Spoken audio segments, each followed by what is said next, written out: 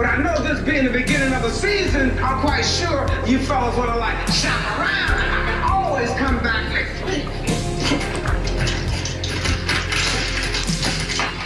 I hope you got a good lawyer in them pockets of yours, Motor Mouth.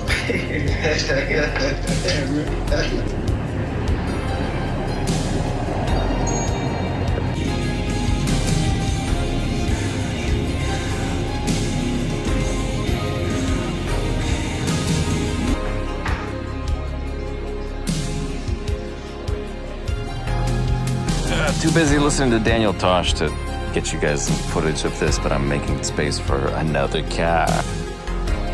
Okay, just about. Got a lot of organizing to do, but you know, it's progress.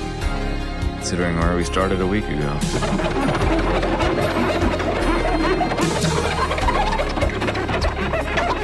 Hey, calm down, Tubbs. Calm down. I will not calm down. Machine guns affect my ability to perform, and I don't like that. I just dropped off the drive shafts, and now I'm here for the first time at High Performance Auto in Torrance, and I'm going to be asking about the steering components. This is Monyongo's car. Kind of cool seeing it here. Look at all of these old Volvos. Amazing.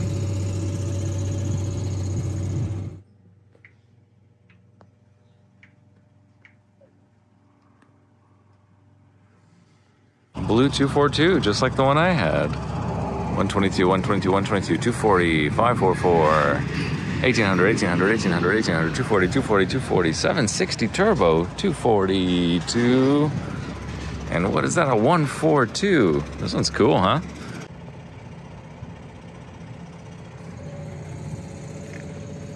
Cool stuff. Now we got some information, we can take this and move forward with it. So, custom work, it's tough. Wow, that T5R though, what a color. There's a dog? Yellow wagon here. I need to get up on top of this truck.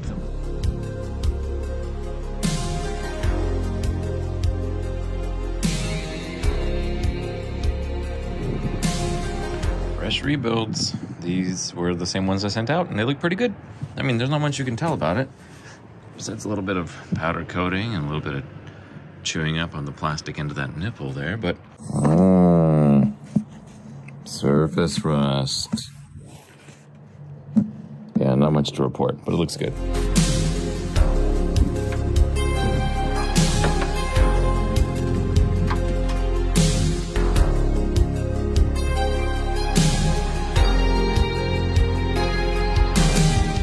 Brake booster out, I can now change the clutch cable. Look at that nasty thing.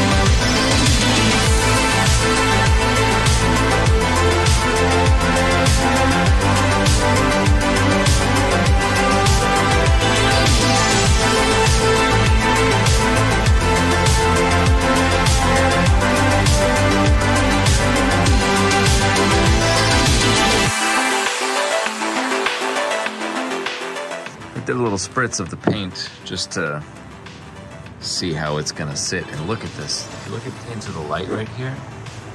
All right, this is color 111. Just a quick spritz here. Okay, now it's looking really beautiful.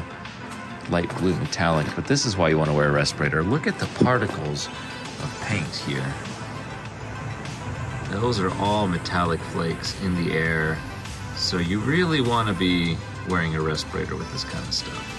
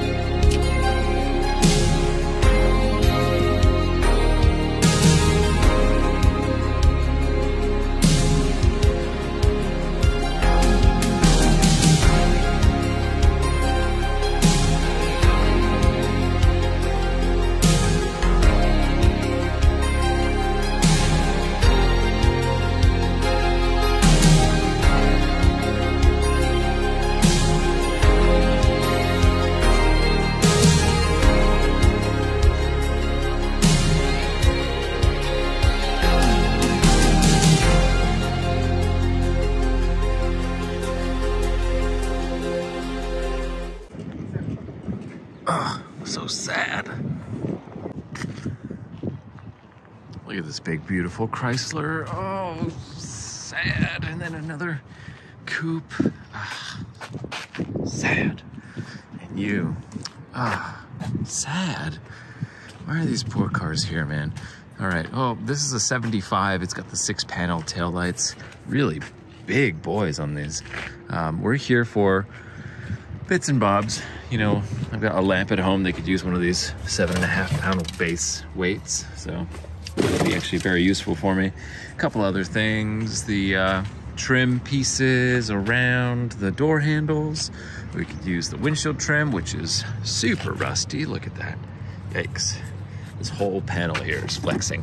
It's gonna be a tough day. I need the clips that hold the windshield in place. That's gonna beat up my hands pretty good. Oh, devastating. I need the brackets for the bumper because mine are crooked. And the bumper's not in bad shape either. I might take the license plate frame, but I should leave the bumper. I don't know, it depends on their prices. Yeah, everything's kind of unkind when it comes to junkyard prices. The trim around the fenders is in remarkable shape too.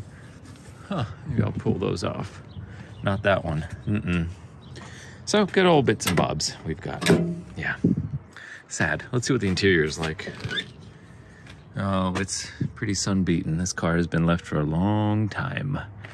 And I really don't know what that is. It looks like a cover plate for an ECU, but it also looks like a license plate size.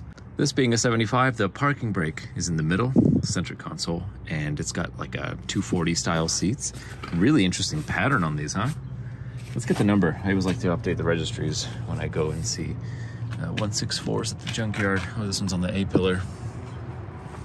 Yep, it was built in August of 75. This is one of the latest incarnations of the 164. Chassis number 150,000. Wowza. Look at that. That's a trim piece I need. This one's in bad shape though. It was the ECU cover after all. It's a shame somebody broke it trying to get it out. And a mirror. You see how the paper inside falls off the glass? Becomes kind of useless as well. Sometimes people hide things in the back seats of junkyard cars, but today all we get is just whitey tighties. Ugh, rat's nests. Gotta take it easy with this one. Look at this interior upholstery. That can't be original. It doesn't feel old like the rest of the car, but it does look really kind of neat. It's plush. Take some photos. And we have brown door panels. Yeah, everything's brown. Ah, good. Found a horn. Yeah. Interesting how the center speaker cover here is, my goodness, largely intact. It's probably warped. Looks a little, no, looks fine. Add that to the list. I'll report back with my progress.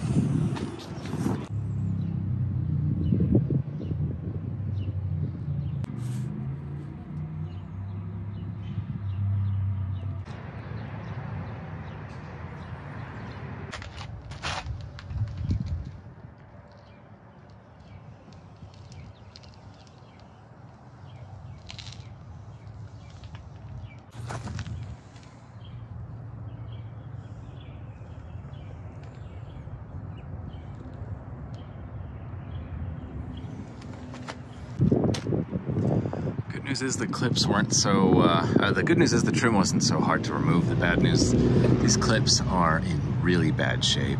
I just think I'm gonna probably get 3 at the end that are not completely rusted. Try to seal them up, repaint them, all that goodness. They're just out of order. They're out of stock. Nobody's got them used or new, nothing. 1.5, 2, 3, 4, 5, and another half. Okay, so we got 5 and 2 halves. Clips available. Now, do we want to count this one? If I'm really desperate. And it looks like the easiest thing to do is take a flat head with the clip in place like so. Okay. I would run the screwdriver for the very edge and just tap, tap, tap, tap, tap, tap, tap all the way down to break out the paint and everything that was holding it in place.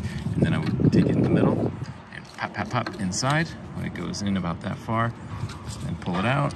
And then it would wiggle the clip out, bada boom. You can also pry from these corners here and here to push this clip out. Hope that makes sense.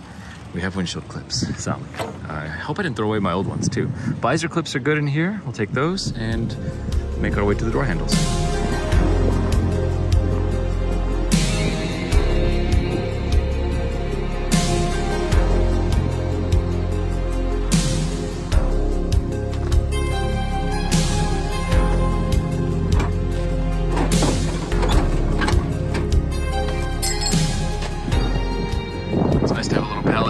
All that exploded mess of metal and fuel injection, rubber hoses, etc. Simple 68, 140. It's actually a 142. It's got a nice grill too. I wonder if anybody needs this grill. Maybe I should grab it. It's practically perfect. Yeah, I think so. Usually they're kind of knackered, huh? All right, well, that's our final car for the day. Just a few pieces left, but I got like 15 minutes before I gotta roll out of here. And it's nice to appreciate whatever Volvo condition this is in. Wow, look at that dashboard, huh? That thing got hot. 221,000 miles on the clock. The 164 had half of that. And it just looks like this was a storage for all the other hoarders around, putting non-Volvo parts in here while they figure out what they want and where to hide it, like hubcaps from a Fiat. Don't know what that door skin's from. Looks like maybe that 56 Lincoln here. Look at this big old thing. Jeez. Oh, 57. Yeah, huge American cars. And then tiny little Swedes. Okay, trunk's full of junk. They kept the headlights and the hood trim though. That's nice. Huh. Back windshield trim is actually in pretty good shape. I don't need it, but maybe I could take it. We'll see. Window frames are good. Front windshield trim also in okay shape, but there's a dent. Okay, are you the guy? Sure looks like it. Easy peasy. Look how full my shopping cart is. Yeah, this car's been here 3 months. It's about ready to get scrapped, so I'm glad I could pull a few more things off of it. First time seeing it, I'm glad they're still intact. Sad to see these things going though. Here's the number if we need. There's that. There's that.